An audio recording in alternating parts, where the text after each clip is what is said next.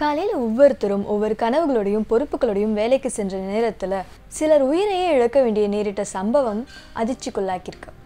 கோடம்பாக்கம் மாம்பழம் இடையே மின்சார ரயில் செல்லும் பாதையில் உயர் அழுத்த மின்கம்பி இன்னைக்கு காலையில் அருந்து விழுந்திருக்கு.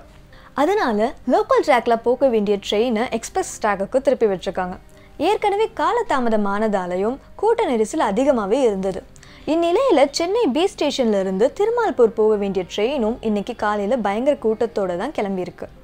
பயணிகளும் ரயிலில் தொங்கியபடியே பயணம் செஞ்சுருக்காங்க. இந்த சமயத்தில் ட்ரெயின் பரங்கிமலை கிட்ட வந்தபோது ரயிலில் தொங்கியபடியே பயணம் செஞ்சவங்க அங்கே இருக்கிற மதில் சுவரில் அடிபட்டு 7 பேர் கீழே விழுந்திருக்காங்க. இந்த சம்பவத்தில் ஸ்கூல் ஸ்டூடெண்ட், காலேஜ் ஸ்டூடெண்ட் மற்றும் வேலைக்கு போகிறவர் உட்பட 5 பேர் உயிரிழந்திருக்காங்க. 2 மருத்துவமனையில் சிகிச்சை பெற்று வராங்க. இந்த விபத்து நடந்ததும் கூடுதல் போலீஸ் சாரங்கன் சார்பில் வந்த போலீஸார்கள் விசாரணை நடத்தி வராங்க.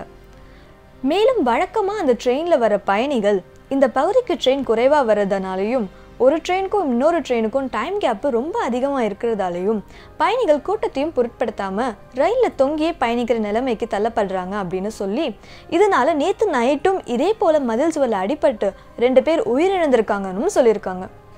ரயில்வே ஏடிஜிபி சைலேந்திர பாபு இதை கணக்கில் கொண்டு இந்த விபத்துக்கள் நடக்க காரணமான மதில் சுவரை அகற்ற நடவடிக்கை எடுக்கப்படும்னு சொல்லியிருக்காரு. இருந்தாலும் நம்ம வேலைகள் அவசரங்களை நம்ம கணக்கில் எடுத்தாலும் நம்ம உயிரை மிஞ்சியது எதுவுமே இல்லைங்க. அதனால இந்த மாதிரியான ஆபத்தான பயணங்களை மேற்கொள்ளாமல் இருக்கிறது சிறந்தது.